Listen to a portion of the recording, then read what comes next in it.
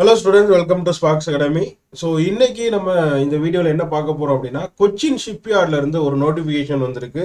So என்ன notification அப்படின்னு பார்த்தீங்கன்னா எக்ஸிக்யூட்டிவ் ட்ரைனீஸ் அதுக்கு ரெக்ரூட்மெண்ட்டுக்கான நோட்டிபிகேஷன் தான் ரிலீஸ் பண்ணியிருக்கிறாங்க.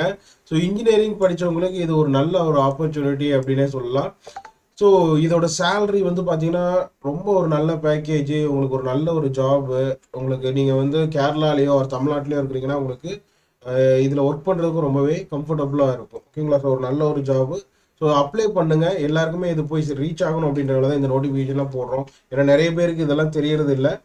ஸோ உங்களுக்கு இந்த வீடியோவை நிறைய ஷேர் பண்ணுங்கள். ஸோ இந்த மாதிரி உங்களுக்கு எக்ஸாம் ரிலேட்டடான கவர்மெண்ட் எக்ஸாம் ஆர் பிஎஸ்யூஸ்லேருந்து வரக்கூடிய நோட்டிஃபிகேஷன்லாம் வேணும் அப்படின்னா நம்மளோட ஸ்பார்க்ஸ் அகாடமி சப்ஸ்கிரைப் பண்ணிக்கோங்க, பெல் ஐக்கானை கிளிக் பண்ணிக்கோங்க. ஸோ வாங்க வீடியோக்குள்ளே போயிடலாம்.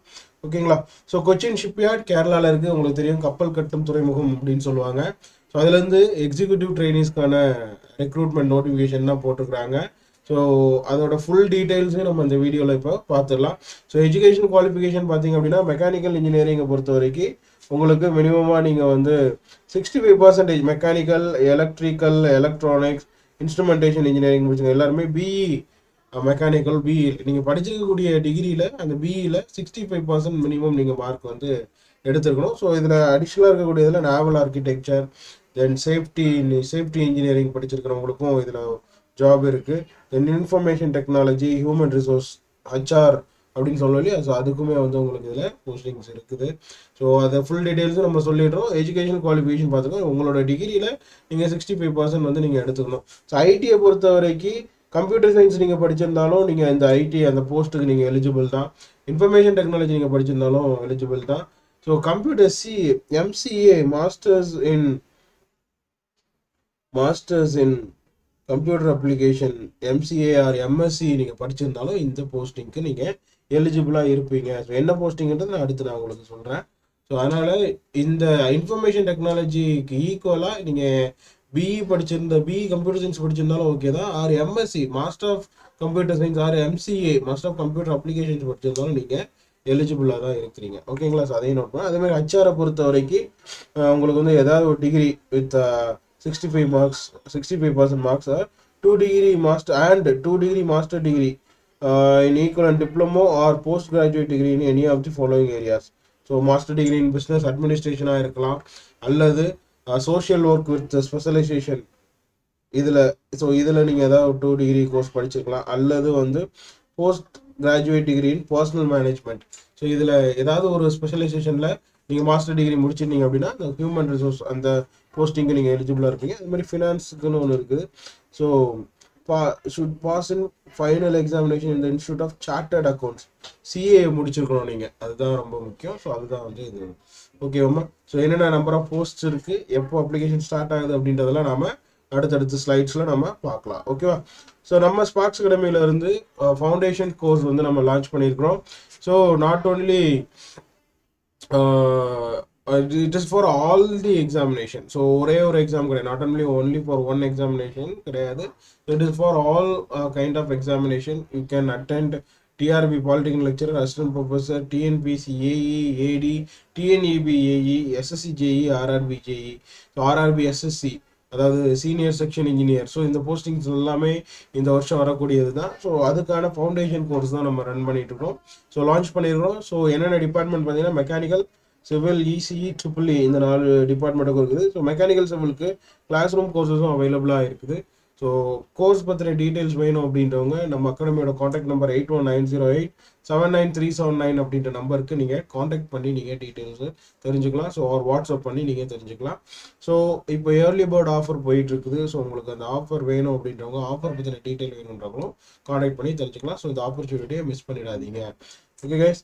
So next Cochin ஷிப்யார்ட்லேருந்து so date வந்து அனௌன்ஸ் பண்ணியிருக்காங்க. ஸோ அப்ளிகேஷன் வந்து அவங்களோட அஃபிஷியல் வெப்சைட்டில் இருக்குது, நீங்கள் போயிட்டு நீங்கள் அதை பார்த்துக்கலாம். ஸோ 29 ஜூன் நேற்றுலேருந்து அப்ளிகேஷன் ஸ்டார்ட் ஆகிடுச்சு. எப்போ அப்ளிகேஷன் எண்ட் ஆகுது அப்படின்னா 20 ஜூலை. ஸோ இன்னும் உங்களுக்கு ஒரு 20 டேஸ் இருக்குது. ஸோ இப்போ அப்ளை பண்ணிவிடுங்க. ஸோ நேற்றுலேருந்தே அப்ளிகேஷன் ஸ்டார்ட் ஆகிடுச்சு. அவங்களோட அஃபிஷியல் வெப்சைட் இருக்குது. உங்களுக்கு வேணும் அப்படின்னா இந்த வீடியோவோட டிஸ்கிரிப்ஷன் லிங்க்கில் அதுக்கான லிங்க்கையும் நான் உங்களுக்கு கொடுக்குறேன், அதை கிளிக் பண்ணி நீங்கள் அப்ளை பண்ணிக்கலாம். ஓகே? ஸோ என்னென்ன நம்பர் ஆஃப் போஸ்ட் பார்த்துக்கோங்க. executive trainee mechanical, executive trainee electrical, executive trainee electronic, executive trainee instrumentation, executive trainee naval architecture and safety, information technology, human resource and finance. Finance கண்டிப்பா CA இதோட education குவாலிஃபிகேஷன்ல நம்ம already பார்த்துட்டோம். ஃபினான்ஸுக்கு CA படிச்சிருக்கணும். Human ரிசோர்ஸ்க்கு ஒரு 3 category கொடுத்துருந்தாங்க. அதில் ஏதாவது நீங்கள் மாஸ்டர் டிகிரி பண்ணியிருந்தீங்கன்னா உங்களுக்கு eligible. Executive training in information technology MSc படிச்சுக்கலாம், MCA படிச்சுக்கலாம், ஆர் கம்ப்யூட்டர் சயின்ஸ் படிச்சுக்கலாம். நீங்கள் எது வேணால் படிச்சுக்கலாம். சேஃப்டிக்கு you should study safety engineering, right? So அதெல்லாமே பார்த்துக்கோங்க. ஸோ வேக்கன்சிஸும் பார்த்துக்கோங்க. அண்ட் அன்ரிசர்வ்டுக்கு வந்து டோட்டலாக வந்து மெக்கானிக்கலுக்கு வந்து 10 போஸ்ட் கொடுத்துருக்காங்க. எலக்ட்ரிக்கலுக்கு 6 போஸ்ட்டும், எலக்ட்ரானிக்ஸ்க்கு 1 போஸ்ட்டும், executive training இன்ஸ்ட்ருமெண்டேஷனுக்கு 1 போஸ்ட்டும், novel architecture 6 and safety engineering 2, information technology 1, human resource 1 and finance 2. So டோட்டலாக 30 வேகன்சிஸ் உங்களுக்கு கொடுத்துருக்குறாங்க. ஸோ இதில் மெக்கானிக்கல் இன்ஜினியரிங் படித்தவங்க, எலக்ட்ரிக்கல் இன்ஜினியரிங் படித்தவங்கன்னா ஒரு நல்ல ஒரு ஆப்பர்ச்சுனிட்டி. ஸோ இந்த ஒரு பேக்கேஜோட உங்களுக்கு ஒரு தமிழ்நாடு நீங்கள் எக்ஸாம் எழுதுனீங்கன்னா கூட உங்களுக்கு கிடைக்காது. நீங்கள் வந்து டிஆர்பியாக எழுதினா கூட இந்த பேக்கேஜ் உங்களுக்கு வராது. ஸோ அதனால் இந்த ஆப்பர்ச்சுனிட்டியை நீங்கள் யூஸ் பண்ணிக்கலாம். ஓகேவா? ஸோ இதோட பே நெக்ஸ்ட் வந்து எவ்வளோ சேலரி அப்படின்றத நம்மளோட மேஜர் வியூ ஆகும். ஸோ அப்போ இதோட பே பார்த்தீங்க அப்படின்னா உங்களுக்கு பேசிக் பே 40,000 அண்ட் இதோட டிஏ பார்த்தீங்கன்னா 15,080. ஸோ HRA இது எல்லாமே உங்களுக்கு இங்கே டீட்டெயில்டாகவே கொடுத்துட்டாங்க. ஸோ டோட்டல் சேலரி பார்த்தீங்க அப்படின்னா பாருங்கள் 1,09,342 rupees.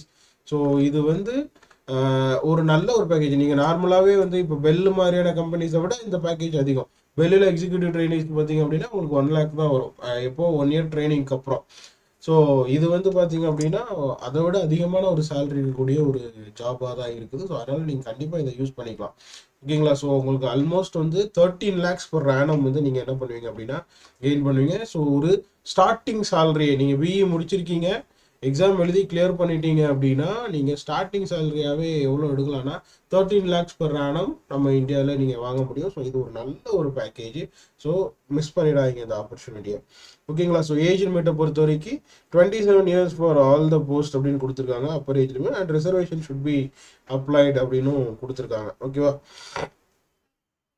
And so அப்ளிகேட் should be born on or after 21 Julyன்னு கொடுத்துருக்காங்க. ஸோ 96 ரிசர்வேஷன் இருக்கிறவங்க இதை அப்ளை பண்ணிக்கணும். ரிசர்வேஷனை பொறுத்த வரைக்கும் ஓபிசிக்கு 3 years and 5 years for SC/ST கேண்டிடேட்ஸ்னு கொடுத்துருக்காங்க.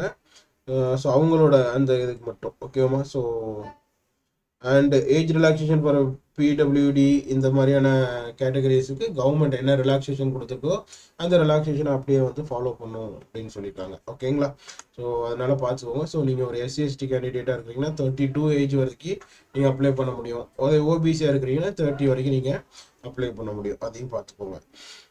ஓகேங்களா? So method of selection. So உங்களுக்கு வந்து ஆன்லைன் டெஸ்ட் இருக்கும், அது போக இன்டர்வியூ இருக்கும். ஸோ 2 ஃபேஸாக நடத்துகிறாங்க. ஃபேஸ் 1 பார்த்தீங்க அப்படின்னா அப்ஜெக்டிவ் டைப் கொஸ்டின்மா. ஸோ அந்த அப்ஜெக்டிவ் டைப் கொஸ்டின் வந்து 60 marksக்கு உங்களுக்கு இருக்கும். ஸோ 60 marks எதெல்லாம்னு பாருங்க. ஜென்ரல் அவேர்னஸ் வந்து உங்களுக்கு 5 marksம், இங்கிலீஷ்லேருந்து 5 marksம், நியூமெரிக்கல் எபிலிட்டிலேருந்து 5 marksம், ரீசனிங் எபிலிட்டிலேருந்து 5 marksம், உங்களுடைய சப்ஜெக்ட் நீங்கள் மெக்கானிக்கல்னா mechanical subject, எலக்ட்ரிக்கல்னா electrical, எலக்ட்ரானிக்ஸ்னா electronics, ஐடினா ID. So அது ரிலேட்டடாக உங்களுக்கு கொஸ்டின்ஸ் வந்து 40 questions இருக்கும் அப்படின்னு சொல்லியிருக்கிறாங்க. ஸோ டோட்டலாக உங்களுக்கு 60 marks 60 questions. ஓகேங்களா? ஸோ அப்போ இதில் பார்த்தீங்கன்னா டோட்டல் டைமிங் டியூரேஷன் பார்த்தீங்கன்னா உங்களுக்கு 60 minutes தான். இது ஒரு CBT கம்ப்யூட்டர் பேஸ்டு டெஸ்ட் தான். ஓகேங்களா? இது ஒரு உங்களுக்கு கம்ப்யூட்டர் பேஸ்டு டெஸ்ட்டு. ஸோ இதோட டெஸ்ட் சென்டர் வந்து எங்கே இருக்கும் அப்படின்னா கொச்சினில் தான் இருக்கும் அப்படின்னு சொல்லுவாங்க. அதாவது கேரளா தான், நாட் கொச்சின். கேரளாவில் இருக்கக்கூடிய வேரியஸ் சென்டர்ஸில் வந்து கண்டக்ட் பண்ணுவாங்கன்னு சொல்லியிருக்கிறாங்க. ஸோ இது ஒரு கம்ப்யூட்டர் பேஸ்டு டெஸ்ட்டுன்னு சொல்லியிருக்காங்க. So exam date will be announce லேட்டர்னு அப்படின்னு சொல்லியிருக்காங்க. ஸோ எவ்வளோ நம்பர் ஆஃப் அப்ளிகேஷன்ஸ் வருதுன்றதை பொறுத்து எக்ஸாம் சென்டர்லாம் டிசைட் பண்ணிட்டு தான் அவங்க டேட் சொல்லுவாங்கன்னு நினைக்கிறேன்.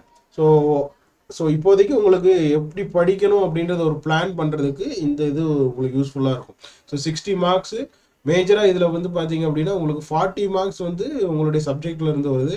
நம்ம ஆப்டிடியூட் அண்ட் ரீசனிங்லேருந்து 10 marksம், இங்கிலீஷ்லேருந்து 5, ஜென்ரல் அவேர்னஸ்லேருந்து 5 தான் கேட்டிருக்காங்க. ஸோ கொஸ்டின்ஸ் கொஞ்சம் டஃப்பாக தான் இருக்கும் கண்டிப்பாக. ஏன்னா வந்து காம்படிஷன் ரொம்ப ஹெவியாக இருக்கும் இல்லையா? கொஷின் ரொம்பவே ஸ்டாண்டர்டான கொஷின்ஸாக தான் இருக்கும். நீங்கள் கேட்டு இதெல்லாம் ப்ரிப்பேர் பண்ணுறீங்க அப்படின்னா கண்டிப்பாக நீங்கள் இந்த எக்ஸாம்ஸ் வந்து நீங்கள் ட்ரை பண்ணி பார்க்கலாம். ஸோ ஃபேஸ் 1 கிளியர் பண்ணுறவங்களுக்கு தான் வந்து ஃபேஸ் 2 எக்ஸாம்ஸ் இருக்கும்.